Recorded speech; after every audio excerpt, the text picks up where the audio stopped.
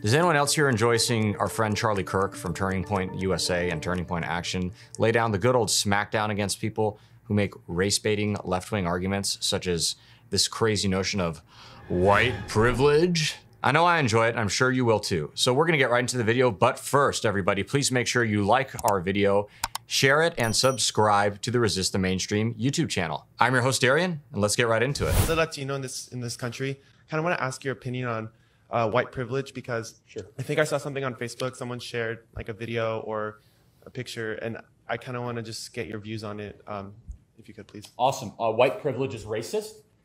White privilege is a lie, and it is a myth. Could you elaborate? Happy to. White privilege is racist. Let's go through it. As soon as you begin to categorize certain individuals based on skin color, that in of an essence is racism. It is. If you say, oh, you're privileged because of your skin color, are you kidding me? I mean, you don't know about my background or my upbringing. All of a sudden, you're generalizing an entire group of people just based on their skin color. That is racism. The definition of racism is putting a specific definition onto a group of people based on their skin color, a prejudice just based on their skin color. That is racism, whether it's a good prejudice or a bad prejudice. That is racism. Is it a lie? Absolutely, it's a lie. Now, have Caucasian Americans generally done better over the last, 100 years? Yeah, that's correct. But there's also other communities that have done much better. Asian Americans, for example. I never hear about Asian American privilege. Asian Americans are the wealthiest, most productive, least likely to commit crimes members of the American community. Where's their privilege? Is their privilege based in skin color? Absolutely not. There's privilege based in making good choices. When you make good choices, those choices are rewarded. Asian Americans entered mostly in the 1940s and 50s, fleeing communism and Marxism. By doing so, they came into the American community widely discriminated against. In fact, if you ask your grandparents what they think of people from Asia, they won't say very nice things, especially your great-grandparents if they're still alive. They made very good choices. They did the three things you need to do to stay out of poverty in America, according to Ben Shapiro, which is you got to graduate high school, get a job, and get married before you have kids. And over the last 60, 70 years, they are by far the richest group that you can point to based on race in America, by far. So here's the perplexing thing, is that I said it's racist and it's a lie. What else did I say about it? I said something else. It's very divisive, extraordinarily divisive. Because if you're going to start to categorize people just based on their skin color, then they're nothing more than that racial group. They're not an individual. It's not saying that you could rise above your circumstance. It's not saying you can make good choices. It's not saying that, oh, you might have been born behind and you can get ahead. We want to talk about white privilege. Here's a good question. And anyone who here believes in it, please step up to the microphone. We can have a discussion. It's a little, I don't think it'll offend anyone, but it might bring someone back. Here's a really good question to ask. Are Jewish people privileged? Are Jewish people white? Anyone? Are Jewish people considered white? Technically, they are. If you consider their history, I would say not. Oh, they're not white. Then what are they? They're Semites. They're from the Middle East, at least historically speaking. Okay, so we don't have that as a box to check on the U.S. Census Bureau. I think there should be. Okay, so they should be Semites. Okay. Well, not Semites, but well, I mean that is the technical definition. But for lack of a better term, they are considered white. I'm white and I'm Jewish, and I don't think that I'm considered anything but. Yeah. So let's go to this. I don't think it's a monolith, though. I mean, I think you can if you identify as white and a Jew, like that's fine. But I know like there are a lot of people who have a lot of connections to, especially like Israel. Yeah. So but here's the point. Here's the point. Is the question. Just a quick comment I want to make. You notice how the kid there said, when Charlie asked, are Jews white? The kid's response is, well, they've had some discrimination, so I don't know. That's not how the definition of white works. It's not based on perceived injustices or discrimination. It's literally what your skin color is. I can't believe we have to explain that. But anyways, let's keep going. As if you categorize them as white, which you don't, most do, did they really have that good of a 20th century? Were they really privileged over the last 100 years? Really? No. Yeah, they had an extermination order put up against them in an entire continent. Here's the point, is that if we are going to try to segregate the American populace based on skin color, that is the very definition of everything that we have tried to fight against in this country. Everything.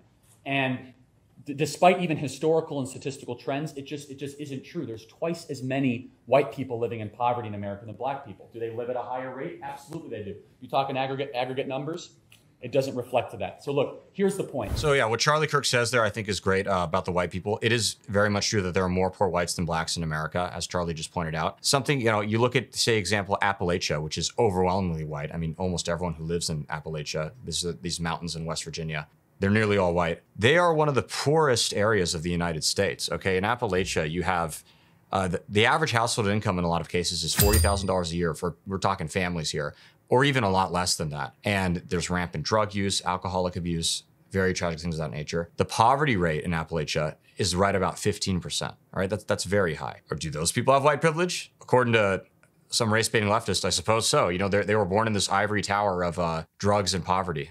Just incredible. So let's keep going. Look, here's the point, is that it is anti-individual, and it is very much this idea of racial group collective that I think is extraordinarily harmful and creates this victimhood mentality that pits one group up against the other, that does not reward what America truly is, which is a place where good choices will eventually be rewarded. Go ahead and say something in response if you want. Yeah, just I guess one follow-up question. So you don't think that specifically regarding the United States, like the crippling, like systematic oppression of like the 60s and before that has like any kind of effect whatsoever on African-American communities? Great question. Okay, I'm glad you asked that. Say it again. So say it again, because I want to. Do you think that the systematic oppressive laws of the 60s and prior to that have any kind of effect whatsoever on African-American communities today? Sure they did, but didn't the internment camps against Asian Americans in the 40s have something against them? They rose above it, right? So here's the question. Is America more racist today than we were in the 1960s? It's a legitimate question. Can anyone possibly say we're more racist today? Then why are blacks worse off today than they were in the 1960s? Every single metric. It's because we've incentivized bad behavior over the last 60 years. Black single motherhood was 18% in 1965. It's now 71%. What happened? Is it because we got to be a more terribly racist country? No. Did we get more racist laws? No, we actually got rid of most of all of them. Civil Rights Act, we got rid of almost every single one. So what happened? It's because we incentivized really, really bad behavior. We said to single mothers, go ahead, have kids, and we'll give you a check every single month. But don't get married. As soon as you get married, you lose the check. We put African Americans in urban areas and housing projects that, again, incentivize bad behavior. And that was the advancement of the American welfare scheme. Also coupled with failing public schools, run mostly by teacher unions that were not properly incentivized to try to get the people out of poverty that were very much in, by every single metric. So quick thing there, Charlie asked, is America more racist today than it was in the 60s? Very obvious answer, no. And you want to know why? Well, let's talk about something real quick. Charlie mentioned how, very correctly pointed out, that the single motherhood rate of black women in the United States skyrocketed from the 60s until now by an extreme margin. What was going on back then?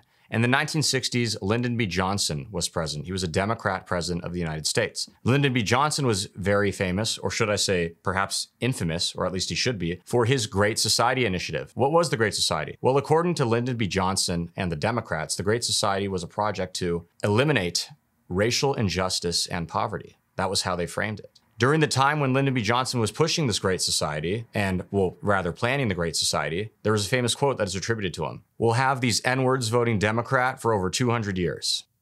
Look that up if you don't believe me. So long story short, to Charlie's question, is there more racism today than there was in the 60s? No, obviously not. And I think Lyndon B. Johnson and what he did in the 1960s, as well as the Democrat Party, very much demonstrates that. Let's get back to the video.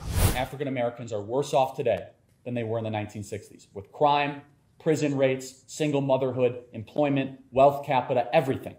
And there's only one possible explanation for that. It's not that America got more institutionally racist, not any of that stuff.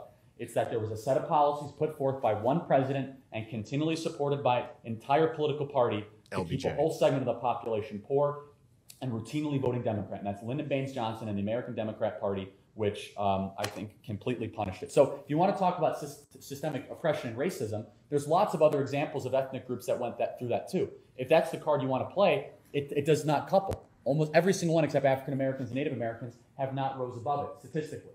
And the only thing they have in common is absolute total government interference and involvement in their life. Follow-up question? Well, I think those are great points made by Charlie Kirk. I'm sure many of you probably agree. But if you do, whether you do or you don't, just please comment your thoughts down below. And yeah, thank you guys so much for tuning in, and let us know if you have any other suggestions, and we'll see you again soon. Cheers.